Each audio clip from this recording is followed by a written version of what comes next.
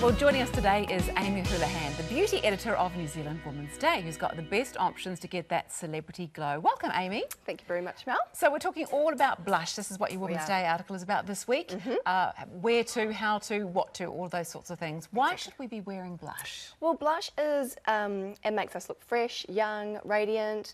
Often when you put your foundation on, you're all one colour. Yeah. So putting a bit of more colour in your cheeks really brings your face to life and look young and fresh and radiant. Excellent, because with no blush, you do look a little bit a bit dead. A little bit like a corpse, is what I was going to say. Yeah. So you brought in some options for us. Talk me through what's what and which is best. Okay, so I think the most foolproof way of getting some blush is to use a powder blush. Okay. Swirl it on with a really good brush and just whiz it round and apply to your apples of your cheeks. Okay, so you've got two here. Which colour is the best colour suited? Okay, for most complexions, you're looking at a soft pink or a coral. That will suit most people. Okay. Yeah, women with a slightly darker skin tone can go a little bit deeper, but on the whole, everyone's going to suit a soft pink. Right, so the powder one is everybody's friend. What about this one over here? Okay, so this is a cream.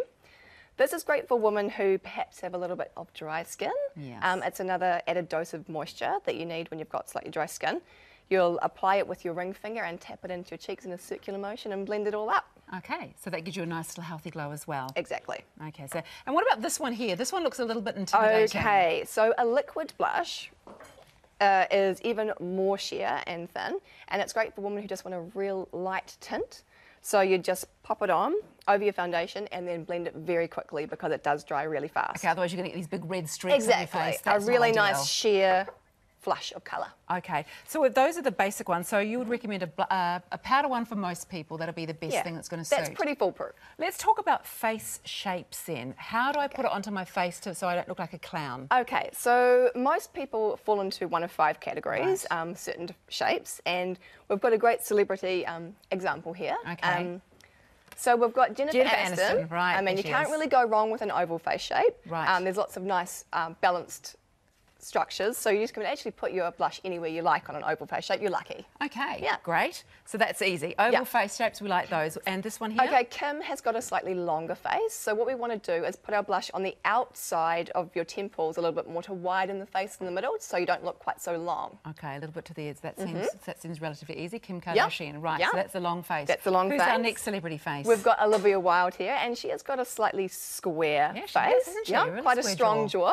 So you want to concentrate your blush on the apples of your cheeks there, and that will take the heat off the quite defined jaw. So you do the smile and you find the apples of your cheek. Exactly right, and it softens it up nicely. Right, and our last one here is Reese Witherspoon. Yeah, and she's got a classic heart-shaped face, so you want to apply your blush in sort of a C shape on your temples to kind of soften your forehead and create lovely cheekbones. Okay, that doesn't sound too hard. So just very, very quickly, for older skins, which would you recommend, a cream or a powder? I think a matte powder for older skins would work really well. It's flattering, but it's not too disco ball, shiny, luminous. Okay, no, we don't want disco ball, we don't want anything shiny settling into fine lines. That has been enlightening. Thank you so much for that, pleasure. Amy. Hopefully, everyone at home can get that celebrity glow right now.